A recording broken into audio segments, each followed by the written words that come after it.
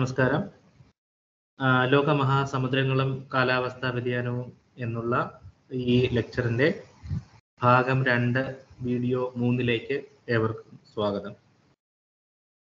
ഇതിനകം നിങ്ങൾ ഭാഗം 1ലെ 2 വീഡിയോകളും കണ്ടു എന്ന് ഞാൻ വിശ്വസിക്കുന്നു. അത് നിങ്ങൾക്ക് മനസ്സിലായി എന്ന് ഞാൻ കരുതുന്നു. എന്തെങ്കിലും മനസ്സിലാകാതെ ഉണ്ടെങ്കിൽ ചോദ്യോത്തര വേളകളിൽ നമുക്ക് അത്തരം കാര്യങ്ങൾ ചർച്ച ചെയ്യാവുന്നതാണ്. ഈ ഭാഗം, അതായത് 2ാം ഭാഗം എന്ന് പറയുന്നത്, നമ്മൾ പരിഗണിക്കാൻ പോകുന്ന ഭാഗങ്ങൾ എന്ന് പറയുന്നത് ലോകമഹാസമുദ്രങ്ങളും അന്തരീക്ഷവും എന്ന് പറയുന്ന ഭാഗമാണ്. അതിൽ പ്രധാനമായും സമുദ്രങ്ങളുടെ അന്തരീക്ഷത്തോടുള്ള സ്വാധീനം, എത്രമാത്രമാണ് സമുദ്രങ്ങൾ അന്തരീക്ഷത്തെയും അന്തരീക്ഷത്തിന്റെ കാലാവസ്ഥയെയും കാലാവസ്ഥാ വ്യതിയാനങ്ങളെയും എത്രമാത്രം സമുദ്രങ്ങൾ സ്വാധീനിക്കുന്നു എന്നുള്ളതിനെ പറ്റിയുള്ള ഒരു അന്വേഷണമാണ്. അതുപോലെ സമുദ്ര അന്തരീക്ഷ ബന്ധത്തിന്റെ ബാലപാഠങ്ങൾ എന്തൊക്കെയാണെന്നുള്ളതും നമ്മൾ ഇതിൽ പരിചയപ്പെടുന്നു. കഴിഞ്ഞ ഭാഗത്ത് ഭാഗം 1ലെ വീഡിയോ 1ഉം വീഡിയോ 2ലും പലപ്പോഴായി നമ്മൾ പറഞ്ഞു, സമുദ്രത്തിന്റെ ഉപരിതലത്തിൽ നടക്കുന്ന മിക്സിംഗ് എന്ന് പറയുന്ന ഒരു പ്രോസസ്സിലൂടെ അന്തരീക്ഷവും സമുദ്രവും തമ്മിൽ ആശയവിനിമയം നടത്തുകയും പല കാര്യങ്ങളും കൈമാറ്റം ചെയ്യുകയും ചെയ്യുന്നു. ഇവിടെ അതിന്റെ ഭൗതിക സിദ്ധാന്തങ്ങൾ എന്തൊക്കെയാണെന്ന് നമുക്ക് പരിചയപ്പെടാം. നമുക്ക് ലെക്ചറിലേക്ക് കിടക്കാം. ആദ്യമായി തന്നെ സമുദ്രത്തിന്റെ എത്രമാത്രം താപം സമുദ്രം കഴിഞ്ഞ 50-60 കൊല്ലങ്ങളിലായിട്ട് സമുദ്രത്തിലേക്ക് സ്റ്റോർ ചെയ്യപ്പെട്ടു എന്നുള്ളതൊന്ന് പരിചയപ്പെടാം. ഈ കാണിച്ചിരിക്കുന്ന ഡയഗ്രാം അല്ലെങ്കിൽ ചിത്രം എന്ന് പറയുന്നത് 1950 മുതൽ 2020 അല്ലെങ്കിൽ 22 വരെയുള്ള സമുദ്രത്തിന്റെ സമുദ്രത്തിന്റെ താപം സ്വീകരിച്ച, എത്രമാത്രം താപം സമുദ്രം സ്വീകരിച്ചു, ഓഷൻ ഹീറ്റ് എന്ന് പറയുന്ന ഒരു ഓഷൻ ഹീറ്റ് കണ്ടന്റ് അല്ലെങ്കിൽ എത്രമാത്രം താപം ഉൾക്കൊള്ളുന്നു എന്നുള്ളതിന്റെ ഒരു ചിത്രമാണ്. ഈ ഉൾക്കൊള്ളുന്നത് നിങ്ങൾ വിചാരിക്കുന്നത് പോലെ മൊത്തം ഉള്ള താപമല്ല, പകരം ആ താപത്തിന്റെ വ്യതിയാനത്തെയാണ് കാണിച്ചിരിക്കുന്നത്. അതായത് 1950 ഉണ്ടായിരുന്ന താപത്തിൽ നിന്ന് ഇന്ന് എത്രമാത്രം താപം ഉയർന്നു എന്നുള്ളതാണ്. ഇതിന്റെ യൂണിറ്റിനെ നമുക്കൊന്ന് പരിചയപ്പെടാം. ഹീറ്റ് കണ്ടന്റ് അനോമലി എന്ന് വിളിക്കുന്നതിന് യൂണിറ്റ് ജൂൾസ് എന്നാണ് ഇതിൽ എഴുതിയിരിക്കുന്നത്. അതിന് 10⁻²2 അത്രയും വലിയ ഒരു ജൂൾസ് എമൗണ്ട് ആണ് ഇതിൽ കാണിച്ചിരിക്കുന്നത്. അപ്പൊ നോക്കൂ, ഇതില് നീല നിറത്തിൽ താഴേക്ക് പോകുന്ന ഭാഗം പറയുന്നത് ഓഷൻ താരതമ്യേന തണുത്തിരുന്നു, അല്ലെങ്കിൽ ഓഷൻ അധികമായി താപം സ്വീകരിക്കേണ്ട ആവശ്യം അന്ന് ഉണ്ടായിരുന്നില്ല 60-70കളിലേക്ക്. പക്ഷെ അവിടെ നിന്ന് നിങ്ങൾ നോക്കിയാൽ 80, 90, 2000, 2010, 2020 ചുവന്ന വരകൾ മുകളിലേക്ക് പൊന്തുന്നതായി കാണുന്നു. ഇതിൽ നിന്ന് എന്താ നമ്മൾ മനസ്സിലാക്കുന്നതെന്ന് വെച്ചാൽ, സമുദ്രം അധികമായി സ്വീകരിച്ച താപത്തിന്റെ അളവ് ക്രമാതീതമായി ഉയർന്നിരിക്കുകയാണ് ഈ അടുത്ത കാലയളവുകളിൽ. ഇതിനെ ഗണിതശാസ്ത്രത്തിൽ അല്ലെങ്കിൽ മാത്തമാറ്റിക്കലി നമ്മൾ ഇതിനെ തിട്ടപ്പെടുത്തുന്നത് ഹീറ്റ് കണ്ടന്റ് എന്ന് പറയുന്നത് ഇന്റഗ്രൽ സർഫസ് മുതൽ അല്ലെങ്കിൽ ഉപരിതലം മുതൽ 2000 മീറ്റർ താഴെ വരെ റോ CP തീറ്റ DC എന്ന് പറയുന്ന ഒരു കാൽക്കുലേഷനിൽ കൂടെയാണ്. അതിൽ റോ എന്ന് പറയുന്നത് സാന്ദ്രത, സമുദ്രത്തിന്റെ സാന്ദ്രതയാണ് ഉദ്ദേശിക്കുന്നത്. CP എന്ന് പറയുന്നത് സ്പെസിഫിക് ഹീറ്റ് കപ്പാസിറ്റി, വെള്ളത്തിന്റെ സ്പെസിഫിക് ഹീറ്റ് കപ്പാസിറ്റി. അതായത് ഏതൊരു വെള്ളത്തിനെയും അതിന്റെ താപനിലയിൽ നിന്ന് 1 ഡിഗ്രി താപനില ഉയർത്താനായി നമ്മൾ കൊടുക്കേണ്ട താപത്തിന്റെ അളവിനെയാണ് സ്പെസിഫിക് ഹീറ്റ് കപ്പാസിറ്റി എന്ന് വിളിക്കുന്നത്. അത് ഗുണം തീറ്റ എന്ന് പറയുന്നത് താപനില തന്നെയാണ്, ഇൻറ്റു DC. അതായത് ഇത് വെർട്ടിക്കലി ഇന്റഗ്രേറ്റഡ് ഇക്വേഷൻ എന്നാണ് ഇതിനെ പറയുന്നത്. അപ്പം ഇങ്ങനെ കാൽക്കുലേറ്റ് അല്ലെങ്കിൽ കണക്കാക്കുന്ന ഹീറ്റ് കണ്ടന്റ് അനോമലി എന്ന് പറഞ്ഞാൽ വ്യതിയാനം, ഓഷനിൽ അല്ലെങ്കിൽ സമുദ്രത്തിലുള്ള മൊത്തം ഹീറ്റ് കണ്ടന്റ് അല്ല പറയുന്നത്, അതിന്റെ വ്യതിയാനം കഴിഞ്ഞ 50-60 വർഷങ്ങളിൽ വന്ന വ്യതിയാനത്തെ പറ്റി. കാരണം അതാണ് ആഗോളതാപനത്തെയും കാലാവസ്ഥ മാറ്റത്തെയും പ്രതിപാദിക്കുന്നത്. അതുകൊണ്ടാണ് നമ്മൾ വ്യതിയാനം, എങ്ങനെ വ്യതിയാനം കണ്ടിരിക്കുന്നത്, ഈ തിട്ടപ്പെടുത്തിയ ഈ കണ്ടന്റിൽ നിന്നും മൊത്തത്തിൻ്റെയും ഒരു മൊത്തത്തിൻ്റെയും മീൻ അതിൽ നിന്ന് കുറയ്ക്കുന്നു. അങ്ങനെയാണ് നമ്മൾ ഈ അനോമലി കണ്ടെത്തുന്നത്, അല്ലേ? ഇതിനെ എങ്ങനെ നമുക്ക് മനസ്സിലാക്കാമെന്ന് വെച്ചാൽ 1960 മുതൽ അല്ലെങ്കിൽ 50 മുതൽ സമുദ്രത്തിൽ ക്രമേണ താപം അടിഞ്ഞുകൂടാൻ തുടങ്ങി. അതിന്ന് വളരെയധികം, നോക്കൂ, സംഖ്യ ഏതാണ്ട് 20 ഗുണം 10⁻22 ജൂൾസ് എന്ന് പറയുന്ന അത്രയും വലിയ ഒരു നമ്പറിലേക്ക്, ഒരു സംഖ്യയിലേക്ക് ഉയർന്നിരിക്കുന്നു. അപ്പൊ അതുകൊണ്ടാണ് പറയുന്നത് സമുദ്രങ്ങൾ ആഗോളതാപനത്തിന്റെ ഒരു മയപ്പെടുത്തുന്ന ഒരു കാര്യമാണ്. നമ്മുടെ ഭൂമിയിലെ ആഗോളതാപനത്തിലെ നിയന്ത്രിക്കുന്നതിൽ സമുദ്രങ്ങൾക്ക് ഒരു വലിയ പങ്കുണ്ട്. സമുദ്രങ്ങൾ അതിൻ്റെ ഉള്ളിലേക്ക് അന്തരീക്ഷത്തിൽ നിന്നും ചൂടിനെ ശേഖരിച്ചു വെക്കുന്നു. കഴിഞ്ഞ ഭാഗത്തിലെ 2 വീഡിയോകളിലും അതെങ്ങനെയാണ് ശേഖരിക്കുന്നതെന്നും എങ്ങനെ അത് സമുദ്രത്തിന്റെ ഉള്ളിലേക്ക് അതിനെ നീക്കി വെക്കുന്നു അല്ലെങ്കിൽ ശേഖരിച്ചു വെക്കുന്നു എന്നുള്ളതിൻ്റെ വ്യക്തമായ വിശദീകരണങ്ങൾ നൽകിയതാണ്. കൂട്ടുകാർ അത് ഓർക്കുന്നില്ലെങ്കിൽ ആ വീഡിയോകൾ ഒന്നുകൂടെ കണ്ട് അതിനെ ഒന്ന് തിട്ടപ്പെടുത്തേണ്ടതാണ്. അപ്പൊ ഈ കാണിച്ചിരിക്കുന്ന ചിത്രമാണ് സമുദ്രത്തിന്റെ മൊത്തത്തിലുള്ള താപത്തിന്റെ ആകിരണവും അത് കാരണം സമുദ്രത്തിൽ അടിഞ്ഞുകൂടപ്പെട്ട, അങ്ങനെ വേണം പറയാനായിട്ട്, മനുഷ്യനിർമ്മിത കാരണങ്ങളാൽ അന്തരീക്ഷത്തിൽ ഉണ്ടായ അധികമായ താപം സമുദ്രത്തിൽ അടിഞ്ഞുകൂടപ്പെട്ടതിലെയും കാണുന്ന ഒരു എത്രമാത്രമാണെന്നുള്ളതിന്റെ ഒരു കണക്കുകൂട്ടലാണ് ഈ ചിത്രം തരുന്നത്. ഇത് ഒരു കാര്യം മനസ്സിലാക്കണം, ഇത് ഏത് ഭാഗത്തെ സമുദ്രമാണെന്ന് ചോദിക്കരുത്. ഇത് ആഗോള സമുദ്രത്തിന്റെ മൊത്തം തുകയായിട്ടുള്ള ഒരു സംഖ്യയാണ് ഈ കാണിച്ചിരിക്കുന്നത്. അപ്പം ഇതിനെ ഈ കാണിച്ചിരിക്കുന്ന ഇക്വേഷന് പുറമെ ഇതിനെ തെക്ക് വടക്ക് ദിശയിലും പടിഞ്ഞാറ് കിഴക്ക് ദിശയിലും അതിനെ ഒന്നുകൂടെ ഇന്റഗ്രേറ്റ് ചെയ്ത് തിട്ടപ്പെടുത്തിയ വാല്യൂ ആണ്. ഓക്കെ, അപ്പം ഇതിനെ എങ്ങനെ മനസ്സിലാക്കണമെന്ന് വെച്ചാൽ സമുദ്രത്തിൽ അടിഞ്ഞുകൂടിയ അധികമായ താപം എന്നാണ് നമുക്കിതിനെ കണക്കാക്കാൻ അല്ലെങ്കിൽ ഇതിനെ മനസ്സിലാക്കാൻ പറ്റുന്നത്. ഈ കാണുന്ന ചിത്രമാണ് സമുദ്രത്തിന്റെ ഓരോ തലങ്ങളിൽ സമുദ്രം എത്രമാത്രം താപം ആഗിരണം ചെയ്ത് വെച്ചിരിക്കുന്നു എന്ന് കാണിക്കുന്നത്. ഇവിടെ യൂണിറ്റ് സീറ്റ ജൂൾ എന്നാണ് പറയുന്നത്. അതൊരു വലിയ സംഖ്യയാണ്. മുമ്പ് നമ്മൾ 10⁻22 എന്ന് പറയുന്ന സംഖ്യയെ കാണിച്ചെങ്കിൽ ഇവിടെ സീറ്റ ജൂൾ എന്നാണ് കാണിച്ചിരിക്കുന്നത്.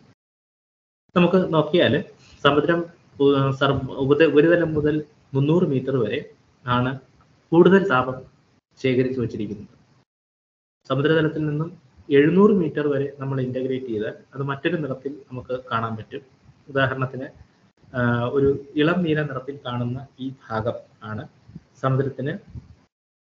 സമുദ്രം എത്രമാത്രം താപം ആ ആഴത്തിനുള്ളിൽ, അതായത് ഉപരിതലം മുതൽ 700 മീറ്റർ വരെ സമുദ്രം ചൂട് പിടിച്ച എത്രമാത്രമാണെന്നുള്ളതിന്റെ ഒരു കണക്കുകൂട്ടലാണ് ഇത്. ഇനി 700-നും 2000 മീറ്ററിനും താഴെ എത്രമാത്രം ഉണ്ടെന്നുള്ളത് ഈ കടുംനീല നിറം കാണിക്കുന്നു. ഇനി അതിന് താഴെ 2000 മീറ്ററിനും താഴെ എത്രമാത്രം ഉണ്ടെന്നുള്ളത് ഏറ്റവും കടുംനീല നിറം കാണിക്കുന്നു. അപ്പൊ ഇതിൽ നിന്ന് എന്ത് മനസ്സിലാക്കാമെന്ന് പറഞ്ഞാൽ ഉപരിതലത്തിനും അതിനോട് സംബന്ധിച്ച ഒരു 700-1000 മീറ്റർ ആഴത്തിലുമൊക്കെയാണ് സമുദ്രത്തിൽ ഇന്ന് മനുഷ്യനിർമ്മിതമായ താപം അടിഞ്ഞുകൂടിയിരിക്കുന്നത്. ഇത് കഴിഞ്ഞ 50 വർഷത്തെ മനുഷ്യനിർമ്മിത താപത്തിന്റെ 90% ആണ് ഈ പറയുന്ന ഈ നമ്പർ.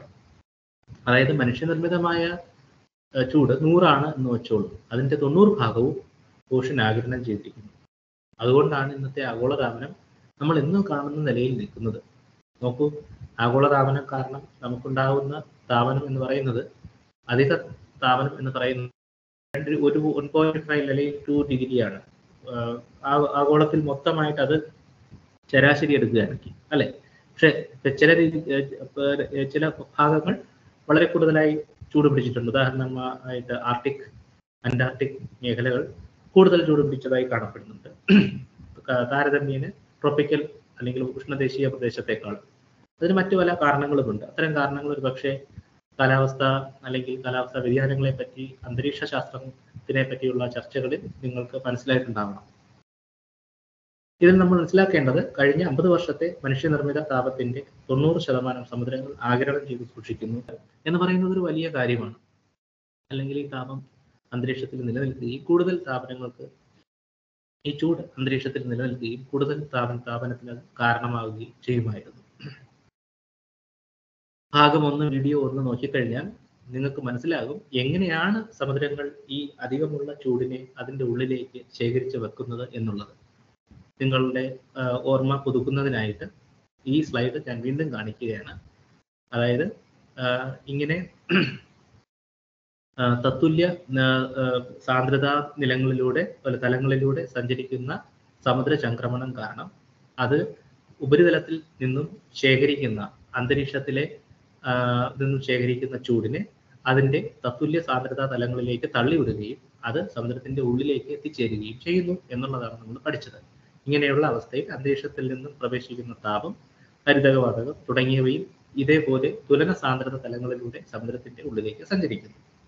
ഇങ്ങനെ സമുദ്രം അന്തരീക്ഷത്തിലെ അധിക താപത്തെ ഉള്ളിലേക്ക് സംരക്ഷിച്ചു വയ്ക്കുന്നു. ഇതായിരുന്നു നമ്മൾ ആദ്യത്തെ ഭാഗത്തിൽ പറഞ്ഞത്. ഇത് തന്നെയായിരുന്നു ഈ കോഴ്സിന്റെ ഉദ്ദേശവും. അങ്ങനെയാണ് സമുദ്രം ആഗോളതാപനത്തെ അല്ലെങ്കിൽ കാലാവസ്ഥാ വ്യതിയാനത്തെ തുലനപ്പെടുത്തുന്നത്. അതിന് സമുദ്രം എങ്ങനെയാണ് തുലനപ്പെടുത്തുന്നത്, അല്ലാതെ എത്രമാത്രം എന്നതുകൊണ്ട് മാത്രം കാര്യമാവുന്നില്ല. അത് എങ്ങനെയാണെന്നുള്ളതിന്റെ ശാസ്ത്രീയ വശം കൂടി മനസ്സിലാക്കി പോകുന്നതിന് വേണ്ടിയിട്ടാണ് ഭാഗം 1 വളരെ ശ്രമകരമായി നമ്മൾ അതിന്റെ സാങ്കേതികത്വവും കൂടെ നമ്മൾ പറഞ്ഞു പോയത്. അപ്പം ഈ പർപ്പിൾ ആരോ കുത്തനെ കാണിച്ചിരിക്കുന്ന ആരോ പോലെ അന്തരീക്ഷത്തിൽ നിന്നുള്ള താപ കൈമാറ്റം, വാതക കൈമാറ്റം എന്നിവ സമുദ്രത്തിന്റെ ഉള്ളിലേക്ക് അടിത്തട്ടിലേക്ക് ശേഖരിച്ചു വയ്ക്കപ്പെടുന്നു. ഇനി നമുക്ക് മനസ്സിലാക്കേണ്ട മറ്റൊരു കാര്യം, നമ്മൾ സമുദ്രത്തിന്റെ ഉപരിതല മിക്സിംഗ് എന്ന് പറയുന്ന പ്രതിഭാസത്തെ കഴിഞ്ഞ ഭാഗത്തിൽ പരിചയപ്പെട്ടിരുന്നു. നമുക്കിവിടെ ചോദിക്കേണ്ട ചോദ്യം, ഇങ്ങനെ സമുദ്രത്തിന്റെ തുലന സാന്ദ്രതാ തലങ്ങളിലൂടെ ചംക്രമണത്തിലൂടെ ഈ സമുദ്രം അന്തരീക്ഷത്തിൽ നിന്ന് സ്വീകരിച്ച താപത്തെ കൊണ്ടുപോകുമെങ്കിലും അത് എങ്ങനെയാണ് ഉപരിതലത്തിൽ നടക്കുന്നത് എന്നുള്ളത് കുറച്ചുകൂടെ വ്യക്തമാക്കാനായിട്ട് നമുക്ക് ഈ ഡയഗ്രാം അല്ലെങ്കിൽ ഈ ചിത്രത്തിന്റെ സഹായം തേടാം. എങ്ങനെയാണ് സമുദ്രങ്ങൾ താപം ആഗിരണം ചെയ്യുന്നത് ഇപ്പോൾ തന്നെ കൂട്ടുകാർക്ക് മനസ്സിലായിട്ടുണ്ടാവും. ഉദാഹരണത്തിന് ഇടതുവശത്തെ ചിത്രം പരിശോധിക്കുക. അതിൽ കാണിച്ചിരിക്കുന്നത് എന്താണ്? സമുദ്രത്തിന്റെ ഉപരിതലം കാണിച്ചിരിക്കുന്നു, ഭൂമധ്യരേഖാ പ്രദേശം ഇക്വേറ്റർ എന്ന് എഴുതിയിരിക്കുന്നു, 80 ഡിഗ്രി സൗത്ത് ഏതാണ്ട് അന്റാർട്ടിക് വരെയുള്ള പോളാർ റീജിയൻ ആണ് ആലേഖനം ചെയ്തിട്ടുണ്ട്. പിന്നെ കാണിച്ചിരിക്കുന്ന ചില വരകൾ അത് തുലന സാന്ദ്രതാ തലങ്ങളാണ്. അതിന്റെ ഉപരിതലം നോക്കൂ, ഉപരിതലത്തിൽ അത് വളരെയധികം മിക്സ് ചെയ്ത് കാണപ്പെടുന്നു. അതുകൊണ്ടാണ് ആ വരകൾ കുത്തനെ നിൽക്കുന്നത്. ഞാനിവിടെ വരകളെന്ന് ഉദ്ദേശിച്ചത് ഈ ചുവന്ന വരകളാണ്. അത് കുത്തനെ നിൽക്കുന്നതിന്റെ അർത്ഥം സമുദ്രത്തിന്റെ ഉപരിതലം മുതൽ അത്രയും ആഴം വരെ, ഇത് ഏതാണ്ട് ഒരു 300 മീറ്റർ വരെ ആഴം ഉണ്ടാവും ഈ ഭാഗത്തെ. പ്രത്യേകിച്ചും ശീതകാലത്ത്, വിന്റർ സമയത്ത് സമുദ്രം തണുക്കുന്നതിനാൽ ഉണ്ടാകുന്ന ഈ മിക്സിങ്ങിന് ഒരു 400-500 മീറ്റർ വരെ താഴ്ച ഉണ്ടാകും. അപ്പൊ അത്രയും ഭാഗത്തെ താപനില ഏതാണ്ട് ഒരേപോലെ നിലകൊള്ളുന്നു. അപ്പൊ ഈ താപനില അന്തരീക്ഷത്തിൽ നിന്ന് ചൂട് കൈമാറിയ ശേഷം ഉണ്ടാകുന്ന ഒരു മിക്സിംഗ് ആയതുകൊണ്ട് ആ സമയത്ത് അന്തരീക്ഷത്തിലെ താപവുമായി ഇതിന് തുലനത അല്ലെങ്കിൽ ഇക്വിലിബ്രിയത്തിലാണ്. അപ്പം ആ താപം ഇതിന്റെ സമുദ്രത്തിന്റെ ഭാഗമായി കഴിഞ്ഞു. എന്നിട്ട് നമ്മൾ ശ്രദ്ധിക്കേണ്ടത്, അടുത്ത സമ്മർ അല്ലെങ്കിൽ വേനൽക്കാലം വരുമ്പോൾ എന്ത് സംഭവിക്കും? സ്വാഭാവികമായും സമുദ്രത്തിന്റെ ഉപരിതലത്തിന് ഒരല്പം ചൂട് കൂടും. അത് വാർഷിക കാലാവസ്ഥയിൽ വരുന്ന മാറ്റം കൊണ്ടാണ്, അല്ലാതെ കാലാവസ്ഥ വ്യതിയാനം കൊണ്ടല്ല. അപ്പോൾ എന്ത് സംഭവിക്കും? ഈ മിക്സഡ് ലെയർ എന്ന് പറയുന്നത് ആഴം കുറയും. ആ ആഴം കുറയുകയും മറ്റൊരു ആ സമയത്തുള്ള അന്തരീക്ഷവുമായിട്ടൊരു തുലനാവസ്ഥയിൽ എത്തുകയും ചെയ്യുന്നു. പക്ഷെ അങ്ങനെ സംഭവിക്കുമ്പോൾ ഇതിനിടയിൽ പെട്ടുപോയ ഈ ത്രികോണ ആകൃതിയിൽ കാണിച്ചിരിക്കുന്ന ഈ ഭാഗം അതെന്താണ്? അതിനെ ഫോസിൽ ലെയർ എന്ന് നമുക്ക് വിളിക്കാം. ആ ഭാഗത്തെ സാന്ദ്രത അല്ലെങ്കിൽ താപം ഇപ്പോൾ വേനൽക്കാലത്തുണ്ടായ മിക്സഡ് ലെയറിന്റെ താപമായിരിക്കില്ല, അതിനേക്കാളും വ്യത്യാസമായിരിക്കും. അത് ഇപ്പോഴുള്ള മിക്സിംഗ് എന്ന് പറയുന്ന പ്രതിഭാസത്തിൽ പങ്കെടുക്കുന്നുമില്ല, എന്നാൽ അത് അതിന് താഴെ നിലകൊള്ളുകയും ചെയ്യും. ഇങ്ങനെ അകപ്പെട്ടു പോകുന്ന ഈ ജല ഭാഗം തുലന സാന്ദ്രതാ തലങ്ങളിലേക്ക് തള്ളപ്പെടുന്നു. അങ്ങനെയാണ് ഈ ചൂട് ഇതിന്റെ ഉള്ളിലേക്ക് പ്രവഹിക്കുന്നത്. കൂട്ടുകാർക്ക് മനസ്സിലായി എന്ന് ഞാൻ വിചാരിക്കുന്നു. അതായത് വാർഷികമായിട്ട് വരുന്ന മിക്സിങ്ങിന്റെ വ്യത്യാസം കാരണം, ശീതകാലത്തും വേനൽക്കാലത്തും ഉണ്ടാകുന്ന മിക്സിങ്ങിന്റെ വ്യത്യാസം കാരണം അതിന്റെ ഇടയിൽ പെട്ടുപോകുന്ന ഫോസിൽ എന്ന് പറയുന്ന ഈ ഒരു വെള്ളത്തിന്റെ ഭാഗം അന്തരീക്ഷത്തിന്റെ താപം ആൾറെഡി അല്ലെങ്കിൽ ആകെ അപ്പോൾ തന്നെ അന്തരീക്ഷത്തിന്റെ താപത്തെ അത് ഉൾക്കൊള്ളുകയും അതിന് ഒരിടവും പോകാനില്ല, മുകളിലേക്കും പോകാൻ പറ്റുന്നില്ല, താഴേക്കും പോകാൻ പറ്റുന്നില്ല. അപ്പോൾ അത് ഈ തുലന സാന്ദ്രതയുള്ള തലങ്ങളിലേക്ക് തള്ളപ്പെടുന്നു. ഇത് ഓരോ വർഷവും നടക്കുമ്പോൾ കുറേശ്ശെ അന്തരീക്ഷത്തിൽ നിന്നും കിട്ടിയ താപത്തെ ഉള്ളിലേക്ക് ആവാഹിക്കുന്നു. വലതുവശത്ത് കാണിച്ചിരിക്കുന്നത് ഏറ്റവും പ്രധാനപ്പെട്ട ഒരു സമുദ്ര താപീകരണ ചിത്രമാണ്. ഇതിനെ മനസ്സിലാക്കാനായി നിങ്ങൾക്ക് മനസ്സിലാക്കി തരാനായി ഞാൻ ശ്രമിക്കാം. ഈ സിലിണ്ടർ ആകൃതിയിൽ കാണിച്ചിരിക്കുന്നത് എന്താന്ന് പറഞ്ഞാൽ അന്റാർട്ടിക്കയാണ്. അതിന്റെ മുകളിൽ കാണുന്ന ആ ഭൂഭാഗം ശ്രദ്ധിക്കൂ, അത് അന്റാർട്ടിക്കയുടെ ഭൂഭാഗമാണ്. അപ്പൊ നിങ്ങൾ ഇതിനെ ആ രീതിയിൽ നോക്കിക്കാണും. ഓക്കെ, അന്റാർട്ടിക്ക എന്ന് പറയുന്ന ഭാഗമാണ്, അല്ലെങ്കിൽ സദേൺ തെക്ക് ഭാഗത്തെ സമുദ്രത്തിന്റെ ഒരു ഭാഗമാണ്. ഈ പാളികൾ പോലെ ഉയർന്നു നിൽക്കുന്ന 3 ദിശകളിലേക്ക് നിൽക്കുന്നത് 3 സമുദ്രങ്ങളാണ്. പസഫിക് വലത്തേക്ക്, അറ്റ്ലാന്റിക് ഇടത്തേക്കും താഴേക്കും, ഇന്ത്യൻ ഇടത്തേക്കും മുകളിലേക്കും. അതിന്റെ മുകളിൽ ആലേഖനം ചെയ്തിട്ടുണ്ട്. ഈ പാളികൾ എന്താണ് കാണിക്കുന്നത്? ഉപരിതലത്തിൽ നിന്നും 2000 മീറ്റർ വരെ ആഴത്തിൽ അങ്ങ് 60 ഡിഗ്രി നോർത്തിൽ നിന്നും 60 ഡിഗ്രി സൗത്ത് വരെയുള്ള ഓഷൻ അല്ലെങ്കിൽ സമുദ്രത്തിന്റെ താപം അധികമായി ചൂടായത് അന്തരീക്ഷത്തിൽ നിന്നും സ്വീകരിച്ച ചൂട് കാരണം സമുദ്രത്തിൽ എത്രമാത്രം ചൂട് പിടിച്ചു എന്നുള്ളതിന്റെ ഒരു തിട്ടപ്പെടുത്തലാണ് കാണിച്ചിരിക്കുന്നത്. അപ്പോൾ നമുക്ക് പസഫിക് സമുദ്രം ശ്രദ്ധിച്ചു നോക്കൂ. സമുദ്രത്തിൽ നിന്നും സർഫസിൽ നിന്നും അല്ലെങ്കിൽ ഉപരിതലത്തിൽ നിന്നും 2000 മീറ്റർ നോക്കിക്കഴിഞ്ഞാൽ തെക്ക് ഭാഗത്ത് കാണുന്ന പസഫിക് സമുദ്രത്തിലാണ് ഏറ്റവും കൂടുതൽ താപം താഴേക്ക് ഇടിച്ചിറങ്ങിയിരിക്കുന്നത്. അതിന്റെ കാരണം ഇതിന്റെ ഇപ്പുറത്ത് നമ്മൾ വിശദീകരിക്കുന്നു. ഇങ്ങനെയാണ് അത് ഇടിച്ചിറങ്ങുന്നത്. അപ്പൊ ഏറ്റവും കൂടുതൽ നിങ്ങൾക്ക് കാണാൻ പറ്റുന്നത് തെക്ക് ഭാഗത്തോട് ചേർന്ന് കിടക്കുന്ന സമുദ്രഭാഗങ്ങളായിരിക്കും. തീർച്ചയായിട്ടും ഞാൻ ഈ വലിയ കറുത്ത ലൈനിലൂടെ അല്ലെങ്കിൽ ഒരു കറുത്ത ഭാഗത്ത് നമ്മൾ വേർതിരിച്ച് കാണിച്ചിരിക്കുന്നത് അത് താപം എത്രമാത്രം നോക്കൂ, 1 മുതൽ 2 ഡിഗ്രി സെന്റിഗ്രേഡ് അധികമായി. ഇതൊരു അധികമായ താപമാണ്. ഓക്കെ, സമുദ്രത്തിലുള്ള താപമല്ല, അതിൽ നിന്നും മനുഷ്യനിർമ്മിതമായ താപം എത്രമാത്രം അതിനകത്ത് കയറി എന്നുള്ള കണക്ക് കൂട്ടണം. അതിന്റെ ഷേപ്പ് അല്ലെങ്കിൽ അത് ഏത് രീതിയിലാണ് കയറിയത് എന്ന് നോക്കിക്കഴിഞ്ഞാൽ നമുക്ക് കാണാം അതിന്റെ തെക്ക് ഭാഗത്തുള്ള സമുദ്രത്തിന്റെ ഭാഗങ്ങളിൽ കൂടുതലായി താപം താഴേക്ക് ഇടിച്ചിറങ്ങിയിരിക്കുന്നു. ഇത് തന്നെയാണ് അറ്റ്ലാന്റിക്കിലും ഇന്ത്യൻ ഓഷൻ നോക്കിയാൽ, അല്ലെങ്കിൽ മഹാസമുദ്രം നോക്കൂ, അതിന്റെ മൗസ് പോയിന്റർ പോകുന്നത് നോക്കിയാൽ അറിയാം. ഏതാണ്ട് ഭൂമധ്യരേഖ, അതായത് ഈ ഭാഗത്ത് ഭൂമധ്യരേഖ വരും. അവിടെ നിന്നും തെക്ക് ഭാഗത്തേക്കുള്ള സമുദ്രത്തിന്റെ ഭാഗത്ത് ഇവിടെ ഏറ്റവും കൂടുതൽ ചുവപ്പ് ഉപരിതലത്തിൽ നിന്നും ഒരു 500-1000 മീറ്റർ വരേക്ക് ഇടിച്ചിറങ്ങിയതായിട്ട് കാണാൻ പറ്റുന്നുണ്ട്. അതുപോലെ തന്നെയാണ് അറ്റ്ലാന്റിക് മഹാസമുദ്രത്തിൽ. അപ്പോൾ ഇതിൽ നിന്ന് നമുക്ക് എന്ത് മനസ്സിലായി എന്ന് പറഞ്ഞാൽ, സമുദ്രം അന്തരീക്ഷത്തിൽ നിന്നും അധികമായി വരുന്ന താപത്തെ അതിലേക്ക് സ്വീകരിച്ച് താഴെയുള്ള തുലന സാന്ദ്രതയുള്ള തലങ്ങളിൽ ശേഖരിച്ച് വെക്കുന്നു എന്നുള്ളതാണ്. കൂട്ടുകാർ വേണമെങ്കിൽ ഒരു ചോദ്യം ചോദിക്കാം, സമുദ്രത്തിൽ അധികമായി വന്ന ഈ താപം എങ്ങനെ തിട്ടപ്പെടുത്തി എന്നുള്ളത്. അത് വളരെ എളുപ്പമുള്ള കാര്യമാണ്. എന്തായത്, നമുക്ക് 1950 നടത്തിയ ഒരു ഒബ്സർവേഷൻ നമുക്ക് കണക്കിലെടുക്കാം. അന്നത്തെ താപനില അല്ലെങ്കിൽ ടെമ്പറേച്ചർ പ്രൊഫൈൽ നമുക്കുണ്ടെങ്കിൽ ഇപ്പോൾ ഒരു 2000 അല്ലെങ്കിൽ 2010 നടത്തിയ ഒരു ഒബ്സർവേഷനുമായി തട്ടിച്ചു നോക്കുമ്പോൾ എത്രമാത്രം അധികമായി താപം കൂടി എന്ന് മനസ്സിലാക്കാൻ പറ്റും. അതങ്ങനെയാണ് ഇത്തരം ചിത്രങ്ങൾ ക്രമീകരിച്ചിട്ടുള്ളത്. മനസ്സിലായല്ലോ?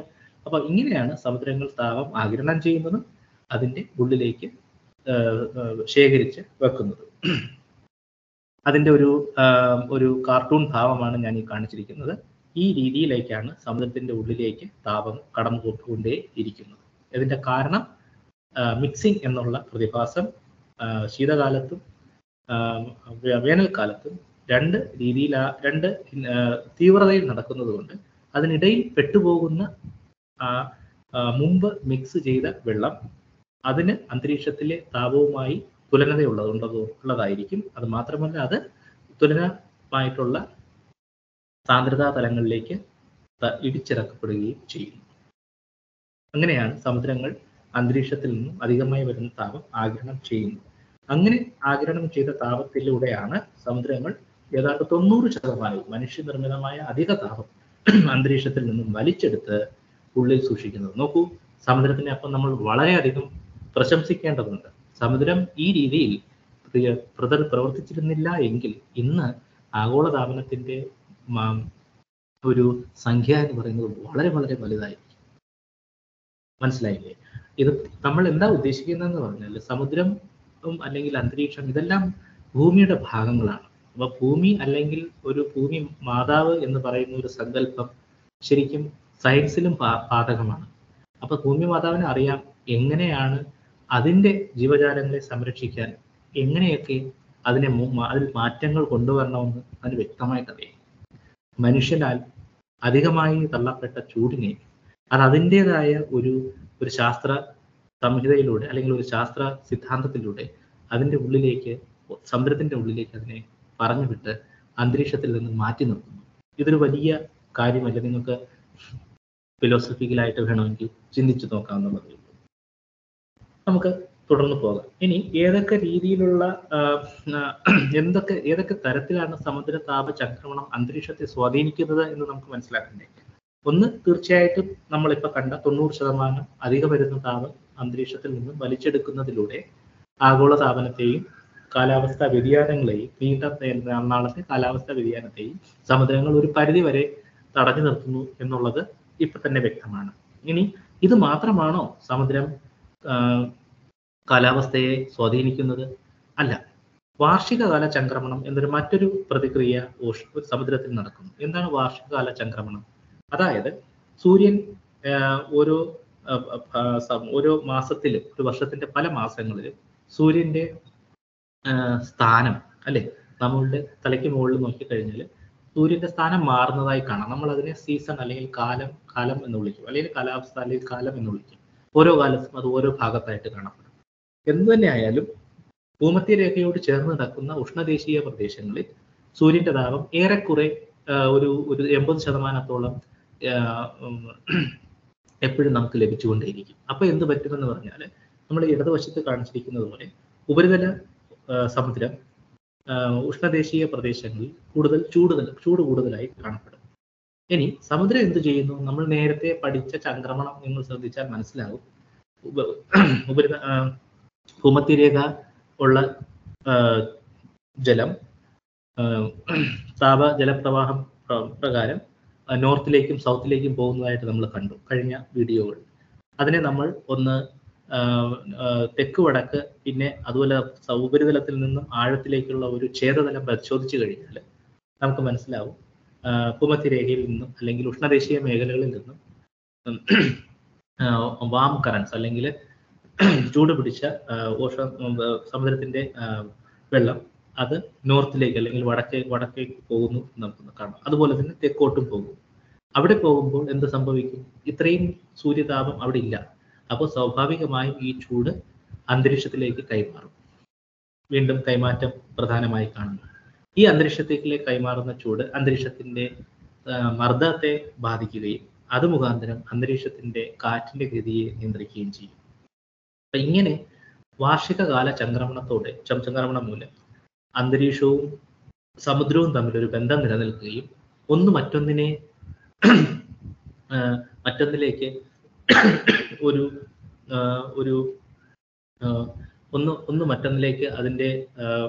അതിന്റെ പ്രാധാന്യം അറിയിക്കാൻ ശ്രമിക്കുകയും ചെയ്യും. അതായത് ചൂട് അന്തരീക്ഷത്തെ ചൂട് പിടിപ്പിക്കുന്നു, സമുദ്രത്തിലെ ചൂട് അന്തരീക്ഷത്തെ ചൂട് പിടിപ്പിക്കുന്നു. അതുകൊണ്ടുണ്ടാകുന്ന മർദ്ദ വ്യത്യാസം കാരണം അന്തരീക്ഷത്തിൽ കാറ്റിന്റെ ഗതി മാറുന്നു. ആ കാറ്റിന്റെ ഗതി മാറുന്നതോടെ തന്നെ ഗതി മാറുമ്പോൾ തന്നെ സമുദ്രത്തിന്റെ ചംക്രമണവും മാറും. നമ്മളത് കണ്ടു കഴിഞ്ഞ വീഡിയോയിലൊക്കെ അല്ലേ. അപ്പൊ ഇതിനെ നമ്മൾ വാർഷികകാല ചംക്രമണം എന്ന് പറയുന്നു. ഇനി വലതുവശത്ത് കാണിച്ചിരിക്കുന്നു നീണ്ടകാല കാലാവസ്ഥാ മാറ്റം. അതാണ് ഇപ്പോൾ നമ്മൾ നേരത്തെ പറഞ്ഞത്.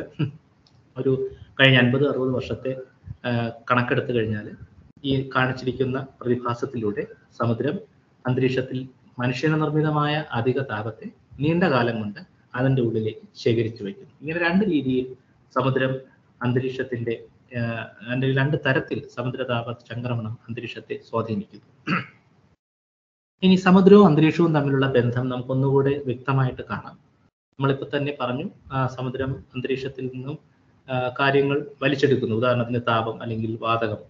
ഇനി ഇതെങ്ങനെ, ഏതെല്ലാം ഭൗതിക സിദ്ധാന്തത്തിലൂടെയാണ് ഇത് ചെയ്യുന്നത് എന്ന് നമുക്കൊന്ന് ശാസ്ത്രീയമായി തന്നെ പഠിക്കാൻ ശ്രമിക്കാം. ആദ്യം നമുക്ക് സമുദ്രവും അന്തരീക്ഷവും തമ്മിലുള്ള ബന്ധം, ഏതൊക്കെ ബന്ധമാണുള്ളത് നമുക്കൊന്ന് മനസ്സിലാക്കാം. ഇതിൽ കാണിച്ചിരിക്കുന്നത് മുകൾ വശം അന്തരീക്ഷവും താഴെ സമുദ്രവുമാണ്. എന്തൊക്കെ പ്രതിഭാസങ്ങളാണ് അവിടെ കാണിക്കുന്നത്? ഒന്ന്, കാറ്റ്. നമുക്കറിയാം സമുദ്ര ഉപരിതലത്തിൽ കാറ്റുണ്ട്. അപ്പൊ ഈ കാറ്റിലേക്ക് അല്ലെങ്കിൽ കാറ്റിന് നമ്മൾ സമുദ്ര ഉപരിതലം കൊടുക്കുന്ന ഒരു ഘർഷണം മൂലം കാറ്റിൽ നിന്നുള്ള ഊർജം സമുദ്രത്തിലേക്ക് വരുന്നു. അത് സമുദ്രത്തിനെ മിക്സ് ചെയ്യാൻ അനുവദിക്കുന്നു എന്ന് നമ്മൾ കഴിഞ്ഞ വീഡിയോയിൽ പറഞ്ഞു. മറ്റൊന്നാണ് നീരാവി. അതായത് നീരാവി കാരണം സമുദ്രം തണുക്കുകയും അല്ലെ, അതുവഴി സമുദ്രത്തിലെ ചൂട് അന്തരീക്ഷത്തിലെത്തിക്കുകയും ചെയ്യുന്നു. ഇത് ഒരു സമുദ്ര അന്തരീക്ഷം തമ്മിലുള്ള ബന്ധത്തിന്റെ ഉദാഹരണമാണ്. മറ്റൊന്നാണ് സമുദ്രത്തിന്റെ ഒരു താപത്തിന്റെ ചാലകം, അതായത് ഒരു ഹീറ്റ് കണ്ടക്ട് ചെയ്യും. അത് കാരണം ചൂട് പുറത്തേക്കോ അകത്തേക്കോ പോകാൻ സാധ്യതയുണ്ട്. അതാണ് നമ്മൾ ഇവിടെ കാണുന്നത്. ഉദാഹരണത്തിന് ചൂട് പിടിച്ച വായു, സമുദ്രോപരിതലത്തിലെ ചൂട് പിടിച്ച വായു മുകളിലേക്ക് പോകുന്തോറും സമുദ്രത്തിന്റെ തത്തുല്യമായ ചൂട് മുകളിലേക്ക് അന്തരീക്ഷത്തിലേക്ക് എത്തുന്ന ഒരു പ്രതിഭാസം ഉണ്ട്. മറ്റൊന്ന് താപവികിരണം. അതായത് ചൂട് പിടിച്ച ഒരു ഓഷൻ അല്ലെങ്കിൽ ചൂട് പിടിച്ച സമുദ്രം അതിന്റെ താപത്തിന് ആനുപാതികമായി ഇലക്ട്രോമാഗ്നറ്റിക് തിയറി പ്രകാരം നീണ്ട കിരണങ്ങൾ പുറപ്പെടുവിക്കുകയും താപവികിരണങ്ങൾ പുറത്തേക്ക് പുറപ്പെടുവിക്കുകയും ചെയ്യുന്നു. അതൊരു സമുദ്രവും അന്തരീക്ഷവും തമ്മിലുള്ള മറ്റൊരു ബന്ധത്തിന്റെ ഉദാഹരണമാണ്. വേറൊന്ന്, ആ സമുദ്രത്തിൽ നിന്ന് അന്തരീക്ഷത്തിൽ നിന്നും മാസ് അഥവാ ഇപ്പോ മഴ എന്ന് നോക്കുകയാണെങ്കിൽ പറയാം, അത് മാസ് എക്സ്ചേഞ്ച് അല്ലെ. അന്തരീക്ഷത്തിൽ നിന്നും മഴയായി മാസ് അല്ലെങ്കിൽ വെള്ളം സമുദ്രത്തിലേക്ക് പതിക്കുന്നു. അതും അന്തരീക്ഷവും സമുദ്രവും തമ്മിലുള്ള ഒരു ബന്ധത്തിന്റെ അല്ലെങ്കിൽ കൈമാറ്റത്തിന്റെ ഒരു കഥ പറയുന്നു. മറ്റൊന്നാണ് വാതകങ്ങൾ. ഉദാഹരണമായി കാർബൺ ഡൈ ഓക്സൈഡ് അല്ലെങ്കിൽ തത്തുല്യമായ മറ്റു വാതകങ്ങൾ അന്തരീക്ഷത്തിൽ നിന്നും സമുദ്രത്തിലേക്കും സമുദ്രത്തിൽ നിന്ന് അന്തരീക്ഷത്തിലേക്കും കൈമാറ്റം ചെയ്യപ്പെടുന്നു. ഇത്തരം പ്രധാനപ്പെട്ട കൈമാറ്റങ്ങളാണ് സമുദ്രവും അന്തരീക്ഷവും തമ്മിൽ നടക്കുന്നത്. ഇപ്പോൾ നമ്മൾ ഇതിനെ ഒരു കാർട്ടൂണിലൂടെ കാണിച്ചുവെങ്കിലും ഭൗതികമായി ഏത് സിദ്ധാന്ത പ്രകാരമാണ് അല്ലെങ്കിൽ എങ്ങനെയാണ് ഇത്തരം കൈമാറ്റങ്ങൾ നടക്കുന്നത് നമുക്ക് കുറച്ചുകൂടെ വ്യക്തമായിട്ട് കാണാം. സമുദ്രവും അന്തരീക്ഷവും നിരന്തരം ചൂട്, വെള്ളം, നീരാവി, വാതകം എന്നിവ കൈമാറ്റം ചെയ്യുന്നു. ഈ വാതക കൈമാറ്റത്തെ നമ്മൾക്ക് സൊല്യൂബിലിറ്റി പമ്പ് എന്ന് വിളിക്കാം. അതിലേക്ക് നമ്മൾ കൂടുതൽ പോകുന്നില്ല. തൽക്കാലം നമുക്ക് ഈ എല്ലാ ഭൗതിക സിദ്ധാന്തങ്ങളെയും ഒന്ന് തൊട്ടറിഞ്ഞ് പോകാം. സമുദ്ര അന്തരീക്ഷ ബന്ധത്തിന്റെ അടിസ്ഥാന സിദ്ധാന്തങ്ങൾ കുറച്ച് ശാസ്ത്രീയമായി തന്നെ നമുക്ക് മുന്നോട്ട് പോകാം. ഇത് വളരെ ലഘുവായി അവതരിപ്പിക്കാൻ ഞാൻ ശ്രമിക്കാം. ആദ്യത്തെ ചോദ്യം, എങ്ങനെയാണ് അന്തരീക്ഷത്തിന്റെ ആക്കം അഥവാ മൊമെന്റം സമുദ്രത്തിലേക്ക് കൈമാറ്റം ചെയ്യപ്പെടുന്നത് അല്ലെങ്കിൽ സമുദ്രത്തിൽ അനുഭവപ്പെടുന്നത് എന്ന് നമുക്ക് നോക്കാം. കൂട്ടുകാർ എപ്പോഴും വിചാരിച്ചു കാണും, അതായത് കാറ്റ് സമുദ്രത്തിന്റെ മുകളിൽ സമുദ്ര ഉപരിതലത്തിന് സമാന്തരമായാണ് പോകുന്നത്. സമാന്തരമായി പോകുന്ന കാറ്റ് എന്തിനാണ് സമുദ്രത്തിന്റെ പുറത്തൊരു മർദ്ദം അല്ലെങ്കിൽ ഒരു ആക്കം ചെലുത്തുന്നത്? അങ്ങനെ ഒരു ചോദ്യം നിങ്ങൾക്ക് സ്വാഭാവികമായും വരാം. ഉദാഹരണത്തിന് നമ്മൾ ഒരിടത്ത് നിൽക്കുന്നു, നമ്മുടെ സമാന്തരമായി ഒരാൾ ഓടിപ്പോകുന്നു. അയാൾ നമ്മളെ ഇടിച്ചു വീഴ്ത്തുന്നില്ലല്ലോ, പിന്നെ അയാളുടെ ആക്കം അല്ലെങ്കിൽ മൊമെന്റം എങ്ങനെയാണ് നമുക്ക് വരുന്നത്? സ്വാഭാവികമായും അങ്ങനെ ഒരു ചോദ്യം വരാം. പക്ഷെ നേരത്തെ നമ്മൾ പറഞ്ഞു കാറ്റ് കാരണമാണ് സമുദ്രങ്ങളിൽ ചംക്രമണം ഉണ്ടാകുന്നത്. അപ്പോൾ അതിൽ നിന്നും നമുക്ക് മനസ്സിലാക്കാം കാറ്റിൽ നിന്നുള്ള എനർജി അല്ലെങ്കിൽ ഊർജം എങ്ങനെയോ സമുദ്രത്തിൽ എത്തുന്നുണ്ട്. അത് എങ്ങനെയാണെന്ന് നമുക്ക് പഠിക്കാം. ഈ ചിത്രത്തിൽ കാണിച്ചിരിക്കുന്നത് ഒരു ലഘുവായ ഒരു സിദ്ധാന്തമാണ്. സമുദ്ര ഉപരിതലത്തിലെ കാറ്റ് നമ്മൾ ഇതിനു മുമ്പും വരച്ചപ്പോൾ കാണിച്ചു. ഏറ്റവും ശക്തിയേറിയ കാറ്റ് സമുദ്ര ഉപരിതലത്തിൽ നിന്നും ഒരല്പം ഉയരെയാണ്, ഒരു 10 മീറ്ററോ 20 മീറ്ററോ ഉയരെയാണ്. അതിന് താഴെയുള്ള കാറ്റ് അതിനേക്കാളും കുറച്ച് കുറഞ്ഞിരിക്കും. അതിന് താഴെയുള്ള കാറ്റ് സമുദ്രത്തോട് അടുക്കും തോറും വേഗത കുറഞ്ഞു വരും. അതിന്റെ കാരണം എന്താണ്? ഈ കാറ്റിന് സമുദ്ര ഉപരിതലം ഒരു ഘർഷണം കൊടുക്കുന്നു. എന്താണ് ഘർഷണം? ഫ്രിക്ഷൻ എന്ന് നമ്മൾ ഇംഗ്ലീഷിൽ വിളിക്കുന്നത്. ഈ ഘർഷണം കാരണം കാറ്റ് വേഗത കുറയുന്നു. അങ്ങനെയുള്ള ഒരു സാഹചര്യത്തിൽ തീർച്ചയായിട്ടും കാറ്റ് അവിടെ ഒരു മൊത്തത്തിൽ ഇങ്ങനെ ഒന്ന് തകിടം മറിയുന്നത് പോലെ നമുക്ക് സങ്കല്പിക്കാൻ വളരെ എളുപ്പമാണ്. ഇത്തരം കാറ്റിന്റെ ഗതിവിഗതി മാറുകയും കാറ്റ് വളരെ വളരെ ശക്തിയോടുകൂടി അതിനെ ചലിക്കുകയും ആ ഭാഗത്ത് ചലിക്കുകയും ചെയ്യും. ഇതിനെ നമ്മൾ ടർബുലൻസ് എന്ന് പറയും. ടർബുലൻസ് നിങ്ങൾക്ക് എപ്പോഴും പരിചയമായ ഒരു കാര്യമായിരിക്കും. പലപ്പോഴും നിങ്ങളൊക്കെ തന്നെ എയ്റോപ്ലെയിനിൽ സഞ്ചരിച്ചിട്ടുണ്ടാവാം. അപ്പം നിങ്ങൾ എയ്റോപ്ലെയിൻ ടേക്ക് ഓഫ് ചെയ്ത് കഴിഞ്ഞിട്ട് ഏതാണ്ട് 1 കിലോമീറ്റർ മുകളിലേക്ക് എത്തുമ്പോൾ, അല്ലെങ്കിൽ നമ്മൾ മേഘങ്ങളുടെ ഉള്ളിലേക്കൊക്കെ പോകുമ്പോൾ എയ്റോപ്ലെയിൻ ഒന്ന് കുടുങ്ങും അല്ലെ? അത് എന്തുകൊണ്ടാണ്? ആ ഭാഗത്ത് ടർബുലൻസ്, വാതകത്തിന്റെ ഇത്തരം ഇങ്ങനെ ഈ കറങ്ങുന്ന രീതിയിലുള്ള ഒരു ഡൈനാമിക്സ് അതിൽ കൂടുതലാണ്. ഇതിനെ നമ്മൾ ടർബുലൻസ് എന്ന് വിളിക്കുന്നു. അപ്പോൾ ഈ ടർബുലൻസ് ഇവിടെ എന്തുകൊണ്ടാണ് കടന്നു വരാൻ കാരണം? കാറ്റ് സമുദ്ര ഉപരിതലത്തിൽ കർഷണത്താൽ സമുദ്ര ഉപരിതലത്തിൽ കുറയുകയും അതിന്റെ മുകളിലെ കാറ്റിന് ശക്തി കൂടുകയും ചെയ്യുന്ന സാഹചര്യത്തിൽ ഇത്തരം ഇങ്ങനെ ഒരു കറങ്ങുന്ന രീതിയിലുള്ള ചെറിയ ചെറിയ കാറ്റിന്റെ കഷ്ണങ്ങൾ നമുക്ക് അല്ലെങ്കിൽ വായുവിന്റെ കഷ്ണങ്ങൾ നമുക്ക് സങ്കല്പിക്കാൻ പറ്റും. ഇതിൽ നിന്ന് എന്ത് സംഭവിക്കുന്നു പറഞ്ഞാൽ, ഈ ഒരു പ്രതിഭാസം കാരണം എന്താ സംഭവിക്കുക എന്ന് പറഞ്ഞാൽ, കാറ്റിന് അല്ലെങ്കിൽ വാതകത്തിന് മുകളിൽ നിന്ന് താഴേക്ക് ഒരു പ്രവാഹം നമുക്ക് സങ്കല്പിക്കാൻ സാധിക്കും. അല്ലെങ്കിൽ കാറ്റിന്റെ ആക്കം അല്ലെങ്കിൽ മൊമെന്റം മുകളിൽ നിന്ന് താഴേക്ക് കൈമാറ്റം ചെയ്യപ്പെടുന്നതായിട്ട് നമുക്ക് ഊഹിച്ചെടുക്കാൻ കഴിയും. അതാണ് ഈ ചുവന്ന ആരോ വഴി നമ്മൾ കാണിക്കാൻ ശ്രമിക്കുന്നത്. ഇനി ഇതിനെ നമുക്ക് മാത്തമാറ്റിക്കലി ഒന്ന് പഠിക്കാൻ ശ്രമിക്കാം. ഇവിടെ കാണിച്ചിരിക്കുന്ന ഈ അളമാനം എന്ന് പറയുന്നത് കാറ്റിന്റെ വ്യതിയാനം ഉയരം അനുസരിച്ച് എത്രമാത്രം മാറുന്നു എന്നുള്ള ഒരു കാൽക്കുലസ് രീതിയിൽ അതിനെ കാണിച്ചിരിക്കുകയാണ്. ഈ കാണുന്ന ഈ പദം നോക്കൂ. കാറ്റിന്റെ കാറ്റിന്റെ വേഗതയുടെ ഒരു വ്യത്യാസം നമ്മുടെ കാറ്റിന്റെ സമുദ്ര ഉപരിതലത്തിൽ നിന്നുള്ള ഉയരം അനുസരിച്ച് എത്രമാത്രം മാറുന്നു എന്നുള്ളതാണ്. ഇനി ഭൗതിക സിദ്ധാന്തം അനുസരിച്ച് ഇങ്ങനെയുള്ള ഒരു വാതക ചംക്രമണം ഉണ്ടെങ്കിൽ ഈ മുകളിൽ നിന്ന് താഴേക്ക് കൈമാറ്റം ചെയ്യപ്പെടുന്ന ആക്കം അഥവാ മൊമെന്റം എന്ന് പറയുന്നത് ഈ കാറ്റിന്റെ വേഗത ഉയരം വച്ച് എത്രമാത്രം മാറുന്നു എന്നതിന് ആനുപാതികമായിരിക്കും. ഓക്കെ, അങ്ങനെ ആനുപാതികമായ ഒരു സിദ്ധാന്തം നമുക്കിവിടെ എഴുതി ചേർക്കാൻ പറ്റും. അതിനെ നമുക്ക് റോ യു ഡബ്ല്യു, ഈ റോ എന്ന് പറഞ്ഞാൽ കാറ്റിന്റെ അല്ലെങ്കിൽ വാതകത്തിന്റെ സാന്ദ്രത, യു എന്ന് പറഞ്ഞാൽ നമ്മൾ കാറ്റിന്റെ ഉപരിതലത്തിലുള്ള കാറ്റിന്റെ വേഗത, ഡബ്ല്യു എന്ന് പറഞ്ഞാൽ ഉയരത്തിൽ നിന്ന് താഴേക്ക് ഉള്ള കാറ്റിന്റെ വേഗത. അപ്പം ഈ പദം എപ്പോഴും കാറ്റിന്റെ ശക്തിയുടെ വ്യതിയാനം ഉയരമനുസരിച്ചുള്ള ശക്തിയുടെ വ്യതിയാനവുമായി ആനുപാതികമായിരിക്കും. ഇനി മറ്റൊരു ഭൗതിക സിദ്ധാന്തം ശ്രദ്ധിച്ചു കഴിഞ്ഞാൽ നമുക്ക് മനസ്സിലാക്കാൻ പറ്റുന്നതെന്ന് പറഞ്ഞാൽ, ഇങ്ങനെയുള്ള കാറ്റിന്റെ ഒരു ഗതിയിൽ കാറ്റിന്റെ ഈ സമുദ്രത്തിന്റെ ഉപരിതലത്തിൽ കാറ്റിനാൽ ചെയ്യുന്ന അല്ലെങ്കിൽ കാറ്റിനാൽ അനുഭവപ്പെടുന്ന മർദ്ദം അല്ലെങ്കിൽ ഒരു സ്ട്രെസ് എന്ന് പറയുന്നത്, മർദ്ദമല്ല, സ്ട്രെസ് എന്ന് പറഞ്ഞാൽ ഒരു തള്ളൽ അല്ലെങ്കിൽ ഒരു ഫോഴ്സ് എന്ന് വേണമെങ്കിൽ നമുക്ക് വിളിക്കാം. ഓക്കെ, അല്ലെങ്കിൽ ഒരു പ്രഷർ എന്ന് വേണമെങ്കിൽ നമുക്ക് വിളിക്കാം. അത് എന്ന് പറയുന്നത് എപ്പോഴും ഇതേപോലെ തന്നെ കാറ്റിന്റെ വേഗത്തിന്റെ മാറ്റം എത്രമാത്രമാണോ ഉയരമനുസരിച്ച് ആ കാറ്റ് മാറുന്നത് അതുമായി ബന്ധപ്പെട്ടിരിക്കുന്നു. അപ്പോൾ നമ്മൾ ഈ കണ്ട ഇപ്പോൾ നമ്മുടെ ഈ മൗസ് പോയിന്റർ കാണിക്കുന്ന പദവും നേരത്തെ കാണിച്ച പദവും തമ്മിൽ ഏറെക്കുറെ ബന്ധമുള്ളത് കൊണ്ട് നമുക്ക് ഇങ്ങനെ ഒരു സിദ്ധാന്തത്തിൽ എത്താൻ പറ്റും. അതായത് കാറ്റിൽ നിന്ന് സമുദ്രത്തിന്റെ ഉപരിതലത്തിലേക്ക് എത്തുന്ന മർദ്ദം അല്ലെങ്കിൽ ഒരു സ്ട്രെസ് എന്ന് പറയുന്നത് മർദ്ദമല്ല, ഒരു സ്ട്രെസ് അല്ലെങ്കിൽ ഒരു തള്ള്, കാറ്റ് എത്രമാത്രം സമുദ്ര ഉപരിതലത്തിലെ തള്ളുന്നു അതിന്റെ ദിശയിലേക്ക് എന്നുള്ളതിനെ റോ യു ടൈംസ് യു, അതായത് കാറ്റിന്റെ സാന്ദ്രത, കാറ്റിന്റെ വേഗത ഗുണം കാറ്റിന്റെ വേഗത. ഇതിന്റെ സമവാക്യം നമുക്ക് അതിന്റെ ആനുപാതികത്തെ മാറ്റാനായിട്ട് സമവാക്യമാക്കാനായിട്ട് നമുക്കൊരു കോൺസ്റ്റന്റ് അല്ലെങ്കിൽ കോഎഫിഷ്യന്റ് വേണ്ടി വരും. അതിനാണ് CD എന്ന് പറയുന്നത്. CD എന്ന് പറഞ്ഞാൽ അതിന്റെ ഫ്രിക്ഷണൽ ഡ്രാഗ് എന്ന് വിളിക്കുക. അതായത് എത്രമാത്രമാണ് ഫ്രിക്ഷൻ ഉള്ളത് എന്നാണ്. ഫ്രിക്ഷണൽ ഡ്രാഗ് 0 ആണെങ്കിൽ ഒരു മൊമെന്റവും അല്ലെങ്കിൽ ഒരു ആക്കവും കാറ്റിൽ നിന്ന് സമുദ്രത്തിന് കിട്ടില്ല. അപ്പൊ കാറ്റിൽ നിന്നുള്ള ഒരു ആക്കം അല്ലെങ്കിൽ മൊമെന്റം സമുദ്രത്തിലേക്ക് കിട്ടുന്നത് ഈ എക്സ്ചേഞ്ച് അല്ലെങ്കിൽ ഈ കൈമാറ്റം നടക്കുന്നത് കാറ്റും സമുദ്രവും തമ്മിൽ ഒരു ഘർഷണം ഉള്ളതുകൊണ്ട്. ഇത് അങ്ങനെയാണ് അന്തരീക്ഷത്തിന്റെ ആക്കം സമുദ്രത്തിൽ അനുഭവപ്പെടുന്നത്.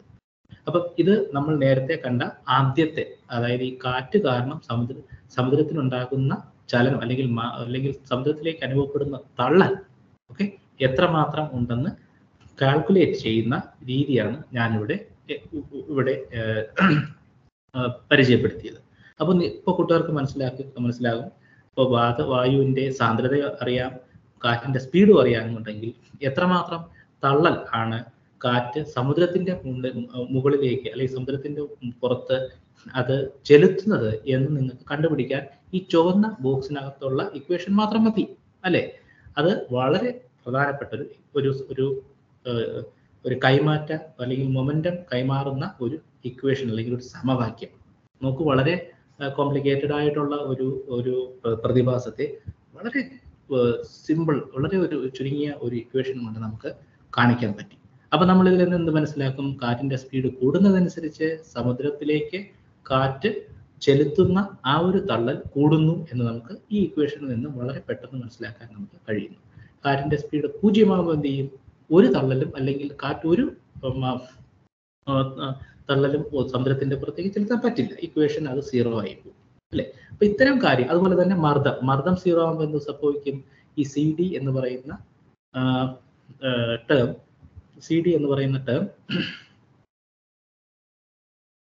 സോറി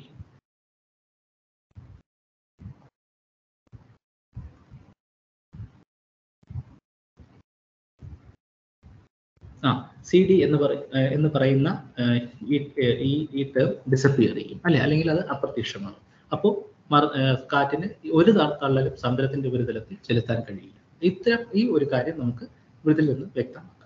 ഇനി നമുക്ക് അടുത്ത പ്രതിഭാസത്തിലേക്ക് പോകാം. സമുദ്ര അന്തരീക്ഷ ബന്ധത്തിന്റെ അടിസ്ഥാന സിദ്ധാന്തങ്ങളിൽ എങ്ങനെയാണ് നീരാവി വഴി കടലിലെ ചൂട് അന്തരീക്ഷത്തിലെത്തുന്നത്? നമ്മൾ നേരത്തെ പറഞ്ഞു, ഇപ്പോൾ ഭൂമധ്യരേഖ അല്ലെങ്കിൽ ഉഷ്ണദേശീയ പ്രദേശത്തെ സമുദ്രത്തിന്റെ ചൂട് പിടിച്ച വെള്ളം അത് തെക്കോട്ടും വടക്കോട്ടും പോവുകയും ആ ഭാഗങ്ങളിലുള്ള അന്തരീക്ഷത്തെ ചൂട് പിടിപ്പിക്കുകയും ചെയ്യുമെന്ന് നമ്മൾ നേരത്തെ പരിചയപ്പെട്ടു. ഇതെങ്ങനെയാണ് സമുദ്രത്തിൽ നടക്കുന്നത് എന്ന് നമുക്ക് നോക്കാം. അതിനുവേണ്ടി ഞാൻ വീണ്ടും ഒരു കാർട്ടൂൺ ഇവിടെ അവതരിപ്പിക്കുന്നു. നമുക്ക് ഇങ്ങനെ ഒരു സാഹചര്യം പരിഗണിക്കാം. അതായത് സമുദ്രത്തിന്റെ ഉപരിതലത്തിൽ ഒത്തിരി നീരാവി കാണപ്പെടുന്നു. തീർച്ചയായിട്ടും സമുദ്രത്തിൽ നിന്നുള്ള വെള്ളം പതിയെ നീരാവിയായി അതിന്റെ തൊലിപ്പുറത്ത് തന്നെ നിൽക്കുന്നു എന്ന് സങ്കല്പിക്കുക. അതാണ് ഈ ഞാൻ കുമിളകൾ പോലെ വരച്ചിരിക്കുന്നത്. ആ ഭാഗത്തെ നീരാവി സാച്ചുറേറ്റഡ് ഹ്യൂമിഡിറ്റി അല്ലെങ്കിൽ അതിന്റെ ഏറ്റവും കൂടുതൽ ആയിട്ടുള്ള നിലയിൽ കാണും. കാരണം എന്ന് വെച്ചാൽ അവിടെ ഉള്ള നീരാവി ആ വായുവിന് ഉൾക്കൊള്ളാൻ കഴിയുന്ന ഏറ്റവും കൂടുതലായിട്ടുള്ള നീരാവിയുടെ ഒരു എമൗണ്ട് ആ ഉപരിതലത്തിൽ കാണും. എന്നാൽ നമ്മളൊരു 10 മീറ്റർ മുകളിലേക്ക് പോയാൽ എന്ത് സംഭവിക്കും? നീരാവിയുടെ ആ ഒരു സാന്നിധ്യം കുറഞ്ഞു വരും. സ്വാഭാവികമാണ്. ഇത് മനസ്സിലാക്കാൻ നമുക്ക് ഒത്തിരി ആലോചിക്കേണ്ട കാര്യമില്ല. തീർച്ചയായിട്ടും വെള്ളത്തിനടുത്തുള്ള ആ എയറിന്റെ അല്ലെങ്കിൽ വായുവിന്, അന്തരീക്ഷത്തിന് ഏറ്റവും കൂടുതൽ നീരാവി നമ്മളൊരു 10-20 മീറ്റർ മുകളിലേക്ക് പോകുമ്പോൾ നീരാവി ഒരു പക്ഷേ കുറഞ്ഞു വരാൻ സാധ്യതയുണ്ടെന്ന് സങ്കല്പിക്കുക. ഇങ്ങനെ ഇരിക്കുന്ന ഒരു സാഹചര്യത്തിൽ നേരത്തെ നമ്മൾ പരിചയപ്പെട്ട കാറ്റിന്റെ ഘർഷണം മൂലം ഉണ്ടാക്കുന്ന ഈ ഒരു ഉരുണ്ടുകൂടൽ, നമ്മൾ ടർബുലൻസ് എന്ന് വിളിച്ച ആ പ്രതിഭാസം നടക്കുന്നു എന്ന് സങ്കല്പിക്കുക. അപ്പോൾ എന്ത് പറ്റും? ഈ ഉരുണ്ടുകൂടൽ കാരണം സമുദ്രത്തിന്റെ ഉപരിതലത്തിലെ ഈ നീരാവി പതിയെ മുകളിലേക്ക് പോകും. എന്തുകൊണ്ടാണ്? ഈ ഉരുണ്ടുകൂടൽ തൊട്ടടുത്തുള്ള ഈ നീരാവി എടുത്ത് മുകളിലേക്ക് കൊണ്ടുപോകുന്നു, അല്ലെ? അങ്ങനെ സമുദ്രത്തിലെ നീരാവി മുകളിലേക്ക് പോകൊണ്ടേയിരിക്കുന്നു. അങ്ങനെ പോകുമ്പോൾ എന്ത് സംഭവിക്കും? സമുദ്രത്തോട് തൊട്ടു ചേർന്നിരിക്കുന്ന വായുവിന് നീരാവിയുടെ അംശം കുറയുകയും സമുദ്രം കൂടുതൽ നീരാവി അതിന് കൊടുക്കുകയും ചെയ്യും. സമുദ്രത്തിൽ നിന്നും അത് വെള്ളമാണ്, അത് നീരാവിയായി മാറാനായിട്ട് ഒരു ഊർജം ആവശ്യമാണ്. ആ ഊർജം സമുദ്രത്തിലെ താപത്തിൽ നിന്നും അത് ഉപയോഗിക്കുന്നു. അപ്പൊ ആ ഊർജം എവിടെ എത്തി? നീരാവിയിലേക്ക് എത്തി. അപ്പൊ ആ നീരാവി ആ ഊർജത്തെ അന്തരീക്ഷത്തിലേക്ക് എത്തിക്കുന്നു. ഇങ്ങനെയാണ് നീരാവി വഴി കടലിലെ ചൂട് അന്തരീക്ഷത്തിലെത്തുന്നത്. ഇതിന് തത്തുല്യമായ ഒരു പ്രതിഭാസം നമ്മൾ എന്നും ചെയ്യുന്നത് തന്നെയാണ്. നമ്മൾ ചായ കുടിക്കുമ്പോൾ നമ്മൾ ഫൂന്ന് ഊതും അല്ലെ? ആ ഒരു കാർട്ടൂണാണ് ഞാൻ ഇവിടെ കാണിച്ചിരിക്കുന്നത്. എന്തിനാ ഊതുന്നത്? അപ്പോൾ ഊതുമ്പോൾ എന്താ സംഭവിക്കുന്നത്? കാറ്റ് വരുന്നു, ആ കാറ്റ് ഉരുണ്ടുകൂടുന്നു, ആ കാറ്റിന്റെ കാരണം ചായയുടെ പുറത്തുള്ള ആ നീരാവി മാറുന്നു, അതനുസരിച്ച് കൂടുതൽ കൂടുതൽ നീരാവി പുറപ്പെടുവിക്കുന്നു. ഈ നീരാവി പുറപ്പെടുവിക്കാൻ ചായയുടെ തന്നെ ചൂട് ഉപയോഗിക്കുന്നു. അങ്ങനെയാണ് ആ ചായ തണുക്കുന്നത് അല്ലെ? അങ്ങനെ ഈ പ്രതിഭാസം കാരണം അല്ലെങ്കിൽ നീരാവി വഴി കടലിലെ ചൂട് അന്തരീക്ഷത്തിൽ എത്തിക്കുന്നത് വഴി കടൽ തണുക്കുകയും അന്തരീക്ഷം ചൂടുപിടിക്കുകയും ചെയ്യുന്നു. ഇത് സമുദ്ര അന്തരീക്ഷ ബന്ധത്തിന്റെ മറ്റൊരു അടിസ്ഥാന സിദ്ധാന്തമാണ്. ഇങ്ങനെയാണ് നീരാവി വഴി കടലിലെ ചൂട് അന്തരീക്ഷത്തിലെത്തുകയും കടലിന് അന്തരീക്ഷത്തെ ചൂടുപിടിപ്പിക്കാൻ കഴിയും. ഇതിനെ നമ്മൾ ഇംഗ്ലീഷിൽ ലാറ്റന്റ് ഹീറ്റ് ഓഫ് ഇവാപറേഷൻ എന്ന് വിളിക്കും.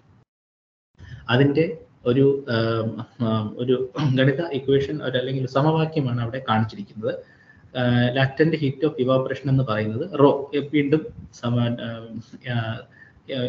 അന്തരീക്ഷത്തിന്റെ വാതകത്തിന്റെ സാന്ദ്രത, അതാണ് റോ. LV എന്ന് പറഞ്ഞാൽ അതിന്റെ ലാറ്റന്റ് ഹീറ്റ് ഓഫ് വേപ്പറൈസേഷൻ എന്ന് പറയുന്ന ഒരു ക്വാണ്ടിറ്റി. പിന്നെ നമുക്ക് കാറ്റിന്റെ സ്പീഡ് U, സ്പീഡ്. അപ്പൊ കാറ്റിന്റെ സ്പീഡ് ആവശ്യമാണ്. കാറ്റിന്റെ വേഗത കൂടുന്നതനുസരിച്ച് ഈ തണുക്കുന്ന ചൂട് ചായ നമ്മൾ വളരെ ശക്തിയായിട്ട് ഊതിയാൽ പെട്ടെന്ന് തണുക്കും. അതുപോലെ കാറ്റിന്റെ വേഗത അനുസരിച്ച് കൂടുതൽ ചൂട് കടലിൽ നിന്ന് അന്തരീക്ഷത്തിലേക്ക് എത്തും. ഇനി കൂടാതെ അതിനെ ഗുണിച്ചിരിക്കുന്ന മറ്റൊരു സമവാക്യം എന്ന് പറയുന്നത് QS - QA, അതായത് ഈ ഹ്യൂമിഡിറ്റി തമ്മിലുള്ള വ്യത്യാസം. സമുദ്ര ഉപരിതല ഹ്യൂമിഡിറ്റിയും അല്ലെങ്കിൽ സമുദ്ര ഉപരിതലത്തിൽ ഉണ്ടാകുന്ന ആ ഒരു എന്താ ജലത്തിന്റെ ഒരു പ്രസൻസ് അല്ലെ, അതിനെയാണ് നമുക്ക് ഹ്യൂമിഡിറ്റി എന്ന് പറയുന്നത്. അതിന്റെ ഒരു 10-20 മീറ്റർ മുകളിലുള്ള ഹ്യൂമിഡിറ്റിയും തമ്മിലുള്ള വ്യത്യാസം, ആ വ്യത്യാസവും ഇതിൽ ബാധകമാണ്. അതായത് ഈ ഹ്യൂമിഡിറ്റിക്ക് വ്യത്യാസം ഇല്ലെങ്കിൽ എന്ത് സംഭവിക്കും? ഒരു ഇവാപറേഷൻ പിന്നീട് നടക്കില്ല. കാര്യം ആൾറെഡി എല്ലാ ഭാഗത്തും അതിന്റെ ഒരു ഹ്യൂമിഡിറ്റി തുല്യമായി കഴിഞ്ഞു. അപ്പം ഈ സമവാക്യത്തിൽ നിന്ന് നമുക്ക് ഓരോ പദത്തിന്റെയും പ്രാധാന്യം മനസ്സിലാക്കാം. ഇപ്പൊ കാറ്റ് ഇല്ലെങ്കിൽ ഇത് നടക്കില്ല, ഈ ഇക്വേഷൻ 0 ആയി പോകും അല്ലെ? എല്ലാം ഗുണിച്ചിരിക്കുന്ന ഒരു ഇക്വേഷനാണ് അത്. അപ്പോൾ ഒരു ടേം 0 ആയി കഴിഞ്ഞാൽ എല്ലാം അങ്ങ് 0 ആയി പോകും അല്ലെ? അപ്പോൾ ലാറ്റന്റ് ഹീറ്റ് ഓഫ് ഇവാപറേഷൻ വഴി കടലിലെ ചൂട് അന്തരീക്ഷത്തിലേക്ക് എത്തുന്നു. ഇത് സമുദ്ര അന്തരീക്ഷ ബന്ധത്തിന്റെ അടിസ്ഥാന സിദ്ധാന്തങ്ങളിലൊന്നാണ്. ഈ നീരാവി വഴി കടലിലെ ചൂട് അന്തരീക്ഷത്തിലേക്ക് എത്തുകയും അന്തരീക്ഷത്തിന് ചൂട് പിടിക്കുകയും കടൽ തണുക്കുകയും ചെയ്യും. ഇത് എവിടെയാണ് നമുക്ക് മുമ്പ് പറഞ്ഞ നമ്മളുടെ സിദ്ധാന്തങ്ങളിൽ ഉപയോഗിച്ചിരിക്കുന്നത്? അല്ലെങ്കിൽ എങ്ങനെയാണ് കാലാവസ്ഥാ വ്യതിയാനങ്ങളിൽ ഈ സിദ്ധാന്തത്തിന് പ്രാധാന്യം? കാലാവസ്ഥയുടെ നമ്മൾ നേരത്തെ പരിചയപ്പെട്ടതായിട്ടുള്ള വാർഷികകാല ചംക്രമണത്തിൽ ഈ കടലിന്റെ ചൂട് പിടിപ്പിക്കലും തണുപ്പിക്കലും, ഈ നീരാവി കാരണമുള്ള ചൂട് പിടിപ്പിക്കലും തണുപ്പിക്കലും വാർഷികകാല ചംക്രമണത്തിനും കാലാവസ്ഥയ്ക്കും വളരെ പ്രധാനം ചെന്നതാണ് അല്ലെ? മാത്രമല്ല നീണ്ടകാല കാലാവസ്ഥാ മാറ്റത്തിലും ഇതുപോലെ ഓരോ തലത്തിലുള്ള നീരാവി കാരണം കടലിന്റെ ചൂടാക്കലും തണുക്കലും വ്യത്യാസം കാരണം ഈ നീണ്ടകാല കാലാവസ്ഥയിലും നമുക്ക് സമുദ്രത്തിന് അന്തരീക്ഷത്തിലേക്ക് ഒരു സ്വാധീനം ചെലുത്താൻ കഴിയുന്നു. അപ്പോൾ നമ്മൾ മനസ്സിലാക്കി നീരാവി കാരണം എത്രമാത്രം കടൽ തണുക്കുന്നു എന്നുള്ള, അല്ലെങ്കിൽ സമുദ്രവും അന്തരീക്ഷവും തമ്മിലുള്ള ബന്ധത്തിന്റെ ഒരു സിദ്ധാന്തം കൂടി നമ്മൾ പരിചയപ്പെട്ടു.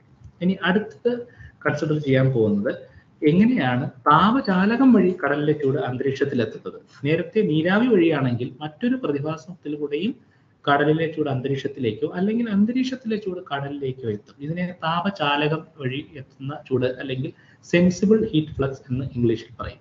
അതെങ്ങനെ നടക്കുന്നു എന്ന് നോക്കാം. നേരത്തെ ഉള്ള ഉദാഹരണത്തിൽ കുമിളകളായി കാണിച്ചത് നീരാവി ആയിരുന്നുവെങ്കിൽ ഇവിടെ നിങ്ങൾക്ക് കുമിളകളായി സങ്കല്പിക്കാൻ പറ്റുന്നത് ചൂട് പിടിച്ച വായുവിന്റെ ഓരോരോ അംശങ്ങളായിട്ട് തന്നെ കരുതുക. സമുദ്ര ഉപരിതലത്തിൽ തട്ടി നിൽക്കുന്ന വായുവിന് സമുദ്ര ഉപരിതലത്തിന്റെ ചൂടായിരിക്കും.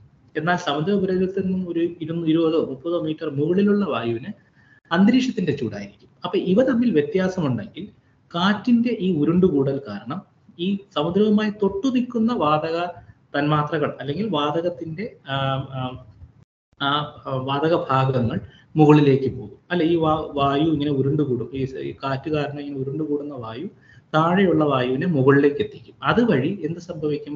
ഇവിടെ ഉണ്ടായിരുന്ന ചൂട് മുകളിലേക്ക് പോവുകയും കൂടുതൽ ചൂട് സമുദ്രത്തിൽ നിന്നും വീണ്ടും അന്തരീക്ഷത്തിലേക്ക് ആ തൊട്ടടുത്തുള്ള വാതകത്തിലേക്ക് വരികയും ചെയ്യുന്നു. ഇതിനെ താപചാലകം വഴിയുള്ള കൈമാറ്റം എന്ന് വേണമെങ്കിൽ നമുക്ക് വിളിക്കാം. ഇതിനെ നമ്മൾ സെൻസിബിൾ ഹീറ്റ് ഫ്ലക്സ് എന്ന് വിളിക്കുന്നു. ഇത് മറ്റൊരു ഉദാഹരണമാണ് സമുദ്രവും അന്തരീക്ഷവും തമ്മിൽ ഉള്ള ബന്ധത്തിന്റെ അടിസ്ഥാന സിദ്ധാന്തങ്ങളിലൊന്നും. അതുപോലെ തന്നെ സമുദ്രവും അന്തരീക്ഷത്തിൽ നിന്നുമുള്ള ചൂട് ഒരു ചാലകം വഴി അന്തരീക്ഷത്തിലേക്ക് എത്തുന്ന ഒരു പ്രതിഭാസവുമാണ് ഈ കാണിച്ചിരിക്കുന്നത്. അപ്പോൾ നമ്മൾ എത്ര എണ്ണം ഇപ്പോൾ മനസ്സിലാക്കി? കാറ്റിൽ നിന്നുണ്ടാകുന്ന ആക്കം അല്ലെങ്കിൽ മൊമെന്റം എങ്ങനെയാണ് സമുദ്രത്തിലേക്ക് എത്തുന്നതെന്ന് പഠിച്ചു. നീരാവി കാരണം സമുദ്രത്തിലേക്ക് ചൂടും തണുപ്പും കൈമാറുന്നത് എങ്ങനെയെന്ന് പഠിച്ചു. ചൂട് പിടിച്ച വായുവിന്റെ ഉരുണ്ടുകൂടലും മുകളിലേക്കും താഴേക്കുമുള്ള പോക്ക് കാരണം താപം എങ്ങനെയാണ് സമുദ്രത്തിൽ നിന്നും മുകളിലേക്ക് പോകുന്നതെന്ന് നമ്മൾ പഠിച്ചു. അടുത്ത് നമ്മൾ പറയാൻ പോകുന്നത് താപവികിരണങ്ങളെയാണ്. അതെന്താണെന്ന് നമുക്ക് നോക്കാം. സമുദ്ര അന്തരീക്ഷ ബന്ധത്തിന്റെ അടുത്ത അടിസ്ഥാന ചിത്രങ്ങളിൽ ഒന്നാണ് താപവികിരണം മൂലമുള്ള ചൂടുപിടിക്കൽ. അതായത് ഈ ഒരു പടം നിങ്ങൾ ശ്രദ്ധിക്കുക. എന്താണ് കാണിപ്പിക്കുന്നത്? നമ്മുടെ സൂര്യൻ മുകളിൽ കാണിച്ചിട്ടുണ്ട്, താഴെ അന്തരീക്ഷത്തെ കാണിച്ചിട്ടുണ്ട്, അന്തരീക്ഷത്തിന്റെ താഴെ നമ്മൾ സമുദ്രത്തെ കാണിച്ചിട്ടുണ്ട്. സമുദ്രത്തിൽ നിന്നും ഏതാണ്ട് ഒരു തരംഗം വെളിയിലേക്ക് വരുന്നതായും അകത്തേക്ക് പോകുന്നതായും ഒക്കെ കാണിച്ചിരിക്കുന്നു. ഈ തരംഗം എന്ന് പറയുന്നത് ദീർഘതാപ വികിരണങ്ങളായി നമുക്ക് സങ്കല്പിക്കാം. ഇപ്പോൾ നമ്മൾ ഇലക്ട്രോ മാഗ്നറ്റിക് തിയറി എന്ന് പറയുന്ന ഭൗതിക സിദ്ധാന്തം പഠിച്ചു കഴിയുമ്പോൾ പല വികിരണങ്ങൾക്കും പല വേവ് ലെങ്ത് ആണെന്ന് നമ്മൾ മനസ്സിലാക്കിയിട്ടുണ്ട്. അതനുസരിച്ച് അത് കണ്ണിന് കാണാൻ പറ്റുന്ന റേഡിയേഷൻ ആണോ അല്ലെങ്കിൽ അത് താപവികിരണമാണോ എന്നുള്ളതിൻ്റെ വേർതിരിവൽ നമുക്ക് ഒരുപക്ഷെ നമ്മൾ സ്കൂളിലും അല്ലെങ്കിൽ നമ്മുടെ പ്ലസ് ടുവിലും ഒക്കെ പഠിച്ചിട്ടുണ്ടായിരിക്കാം. അപ്പോൾ എന്താ സംഭവിക്കുന്നതെന്ന് പറഞ്ഞാൽ സമുദ്രത്തിൽ നിന്നും ദീർഘതാപ വികിരണങ്ങൾ, അതായത് അതിനെ ലോങ് വേവ്സ് എന്ന് പറയും, അത് പുറത്തേക്കും അകത്തേക്കും ഒക്കെ പോകുന്നതായിട്ട് കാണിച്ചിട്ടുണ്ട്. പക്ഷേ സൂര്യനിൽ നിന്ന് വരുന്നത് സാധാരണ ഹ്രസ്വ പ്രകാശ വികിരണങ്ങളാണ്. അത് അന്തരീക്ഷത്തിൽ തട്ടി നിൽക്കുന്നില്ല, പകരം അന്തരീക്ഷത്തിലൂടെ കടന്നുപോയി സമുദ്രത്തിന്റെ ഉപരിതലത്തിലെത്തുന്നു. സമുദ്രം അതിനെ ആഗിരണം ചെയ്യുന്നു, സമുദ്രം ചൂട് പിടിക്കുന്നു. ചൂട് പിടിച്ച സമുദ്രം ഈ ദീർഘതാപ വികിരണങ്ങളെ മുകളിലേക്ക് പുറപ്പെടുവിക്കുന്നു. മുകളിലെത്തുമ്പോൾ എന്ത് ചെയ്യും? അവിടെ അന്തരീക്ഷമുണ്ട്. ദീർഘതാപ വികിരണങ്ങളെ അന്തരീക്ഷത്തിന് സ്വീകരിക്കാൻ കഴിയും. കാരണം അന്തരീക്ഷത്തിൽ അടങ്ങിയിരിക്കുന്ന ഗ്രീൻ ഹൗസ് ഗ്യാസസ്, ഹരിതക വാതകങ്ങൾ എന്ന് പറയുന്ന carbon dye oxide, methane, water vapour അതായത് നീരാവി എന്നിവ ഈ ദീർഘ വികിരണങ്ങളെ സ്വീകരിക്കുകയും അത് പുറപ്പെടുവിക്കുകയും ചെയ്യുന്നു. അത് മുകളിലേക്കാവാം, അത് അനന്തമായ ആകാശത്തിലേക്കാകാം, അത് തിരിച്ച് സമുദ്രത്തിലേക്കും ആകാം, അല്ലെ? അപ്പം ഈ സമുദ്രത്തിൽ നിന്നും വെളിയിലേക്കും അകത്തേക്കും വരുന്ന ദീർഘതാപ വികിരണങ്ങൾ വഴിയും സമുദ്രവും അന്തരീക്ഷവും തമ്മിൽ ഒരു താപ കൈമാറ്റം നടക്കാൻ സാധ്യതയുണ്ട്. അപ്പൊ ഇത് 4ാമത്തെ സിദ്ധാന്തമാണ് ഞാനിവിടെ പരിചയപ്പെടുത്തുന്നത്. അപ്പൊ എത്ര എണ്ണം പരിചയപ്പെടുത്തി നമുക്കൊന്നുകൂടെ നോക്കാം. നീരാവി വഴി ഉണ്ടാകുന്ന കൈമാറ്റം കാരണം ഉണ്ടാകുന്ന താപത്തിന്റെ കൈമാറ്റം, ചാലകം വഴി ചൂടുപിടിച്ച വായുവിന്റെ കൈമാറ്റം വഴി ഉണ്ടാകുന്ന താപത്തിന്റെ കൈമാറ്റം, താപവികിരണം വഴി ഉണ്ടാകുന്ന താപത്തിന്റെ കൈമാറ്റം. ഇനി മറ്റൊന്നാണ് മഴ സമുദ്ര ഉപരിതലത്തിൽ വീഴുമ്പോൾ മഴയ്ക്കൊരു താപമുണ്ട്, അല്ലെ? അത് അന്തരീക്ഷത്തിലെ താപമാണ്. ആ താപം കടലിലേക്ക് വീഴുമ്പോൾ അതുവഴി ഒരു കൈമാറ്റം ചെയ്യാൻ സാധ്യതയുണ്ട്. പക്ഷെ അതിന്റെ അളവെന്ന് പറയുന്നത് ആ താപത്തിന്റെ അളവ് വളരെ വളരെ ചെറുതാണ്. അതുപോലെ തന്നെ വാതക കൈമാറ്റവും ഇതുപോലെ സംഭവിക്കാം. എങ്ങനെയാണെന്ന് നമുക്ക് അതൊന്ന് വ്യക്തമായിട്ട് നോക്കാം. ഇവിടെ സമുദ്ര അന്തരീക്ഷ ബന്ധത്തിന്റെ മറ്റൊരു അടിസ്ഥാന സിദ്ധാന്തമായ വാതക കൈമാറ്റത്തെ പ്രതിനിധാനം ചെയ്യുന്നു. നമ്മൾ വാതകമായി ഇവിടെ ഉദാഹരണമായി എടുക്കുന്നത് കാർബൺ ഡൈ ഓക്സൈഡ് ആണ്. അതാണ് ഞാൻ ഈ ഒരുമാതിരി വണ്ട് പോലെ ഇവിടെ കാണിച്ചിരിക്കുന്നത്. ചുവന്നത് കാർബണും നീല നിറത്തിൽ കാണിച്ചിരിക്കുന്നത് ഓക്സിജൻ തന്മാത്രയുടെയും ഒരു കാർട്ടൂണാണെന്ന് സങ്കല്പിക്കുക. അന്തരീക്ഷത്തിലും കാർബൺ ഡൈ ഓക്സൈഡ് ഉണ്ട്, സമുദ്രത്തിലും അലിഞ്ഞു ചേർന്നിരിക്കുന്ന കാർബൺ ഡൈ ഓക്സൈഡ് ഉണ്ട്. വീണ്ടും കാറ്റിന്റെ ഈ ഉരുണ്ടുകൂടൽ കാരണം സമുദ്രവുമായി തൊട്ടു നിൽക്കുന്ന വാതകത്തിലുള്ള കാർബൺ ഡൈ ഓക്സൈഡിനെ മുകളിലേക്ക് കൊണ്ടുപോവുകയും അതനുസരിച്ച് ആ ഭാഗത്തുണ്ടാകുന്ന നമ്മൾ PCO2 എന്ന് വിളിക്കും, അതായത് partial pressure of carbon dye oxide എന്ന് വിളിക്കുന്ന ഒരു അളമാനം, അതിന് സമുദ്രത്തിനും അന്തരീക്ഷത്തിനും തമ്മിലൊരു വ്യത്യാസം ഉണ്ടായി കഴിഞ്ഞാൽ വാതക കൈമാറ്റം നടക്കും. ഏത് തുലനാവസ്ഥയിലൂടെ? ഈ കാണിക്കുന്ന ഇക്വേഷനിലൂടെയാണ് നടക്കുന്നത്. അതായത് വാതക കൈമാറ്റം എന്ന് പറയുന്നത് KW ഗുണം C ഗുണം PCO2 Ocean minus PCO2 atmosphere. അതായത് PCO2 എന്ന് പറയുന്ന അളവിന്റെ വ്യത്യാസം സമുദ്രത്തിലും അന്തരീക്ഷത്തിലും എത്രമാത്രം വ്യത്യാസമുണ്ട് എന്നതനുസരിച്ച് ഈ കൈമാറ്റം നടക്കുന്നു. ഇവിടെ KW എന്ന് പറയുന്നത് കാറ്റിന്റെ സ്പീഡാണ്. എവിടെയും കാറ്റ് ആവശ്യമാണ് അല്ലെ? കാറ്റിന്റെ ഈ ഉരുണ്ടുകൂടൽ അല്ലെങ്കിൽ ടർബുലൻസ് ആണ് ഇതിന്റെയൊക്കെ അടിസ്ഥാനം. അത് നമ്മൾ മറന്നുപോകരുത്. ഇവിടെയും കാറ്റ് ആവശ്യമാണ് അല്ലെ? അപ്പോൾ ഈ രീതിയിൽ വാതക കൈമാറ്റവും നടക്കുന്നതായി നമ്മൾ കാണുന്നു. അപ്പോൾ ഈ സമുദ്ര അന്തരീക്ഷ ബന്ധത്തിന്റെ അടിസ്ഥാന സിദ്ധാന്തങ്ങളിലൂടെ സമുദ്രവും അന്തരീക്ഷവും തമ്മിൽ കൈമാറ്റം ചെയ്യപ്പെടുന്ന പലവിധ ക്വാണ്ടിറ്റീസിനെ നമ്മളിവിടെ പരിചയപ്പെട്ടു. അതിൽ മൊമെന്റം ആകാം, ഹീറ്റ് ആവാം, താപവികിരണമാകാം, മഴയാകാം, വാതകമാകാം. ഇതെല്ലാം നടക്കുന്നത് അടിസ്ഥാനപരമായ ടർബുലൻസ് എന്ന് പറയുന്ന പ്രതിഭാസത്തിലൂടെ, അതുകൊണ്ട് ഉണ്ടാകുന്ന മിക്സിംഗ് എന്ന് പറയുന്ന പ്രതിഭാസത്തിലൂടെയുമാണ്. അപ്പം ഇത് നമ്മൾ കുറച്ച് ശാസ്ത്രീയമായി തന്നെയാണ് ഇതിനെ പരിചയപ്പെട്ടെങ്കിലും അതുവഴി നമ്മുടെ അറിവ് വർദ്ധിക്കും. സാധാരണ നമ്മൾ അന്തരീക്ഷത്തിൽ നിന്നും താപം സമുദ്രം വലിച്ചെടുക്കുന്നു എന്ന് പറയുന്നതുകൊണ്ട് മാത്രമാവുന്നില്ല. അതെങ്ങനെ ചെയ്യുന്നു എന്നൂടെ നമ്മൾ അറിഞ്ഞിരിക്കേണ്ടത് വളരെ അത്യാവശ്യമാണ്. അപ്പൊ ഇങ്ങനെയാണ് അന്തരീക്ഷത്തിൽ നിന്നും സമുദ്രം പലവിധ കാര്യങ്ങളെ കൈമാറ്റം ചെയ്യുന്നത്. അപ്പം കൂട്ടുകാർക്ക് ഇത് വളരെ ഭംഗിയായി മനസ്സിലായി എന്ന് ഞാൻ കരുതുന്നു. അപ്പം ഇങ്ങനെയാണ് നമ്മൾ നേരത്തെ ഇപ്പോൾ നിങ്ങൾക്ക് മനസ്സിലായി ഉപരിതലത്തിൽ എങ്ങനെയാണ് ഈ കൈമാറ്റങ്ങൾ നടക്കുന്നത്. അത് വെച്ച് നമുക്ക് നേരത്തെ കണ്ട ഇതേ പടത്തെ നമുക്ക് കൂടുതൽ പഠിക്കാനും മനസ്സിലാക്കാനും കഴിയും. അതുകൊണ്ടാണ് ഞാൻ ഇതിവിടെ ഒന്നുകൂടെ കാണിക്കുന്നത്. അതുപോലെ തന്നെ അത് കാരണം സമുദ്രത്തിൽ ഇന്ന് അടിഞ്ഞുകൂടിയിരിക്കുന്ന അധിക താപം എന്ന് പറയുന്നത് ഇങ്ങനെയാണ് കാണിക്കുന്നത്. ഇങ്ങനെ ഇത്ര മാത്രമാണ്.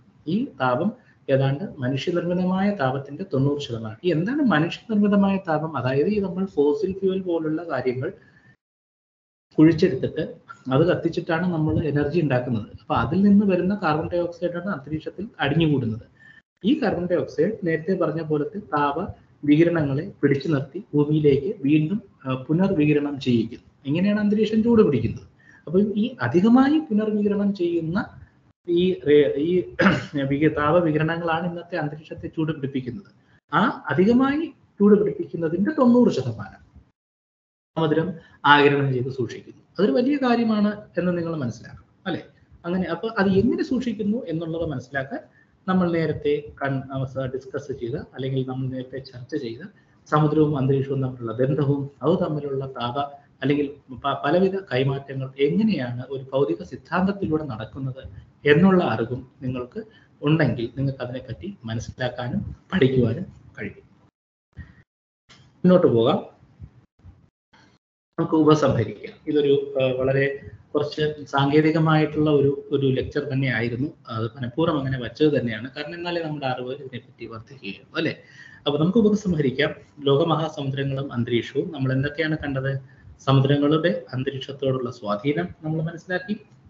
സമുദ്ര അന്തരീക്ഷ ബന്ധത്തിന്റെ ബാലപാഠങ്ങളെ പറ്റിയും നമ്മൾ പഠിച്ചു.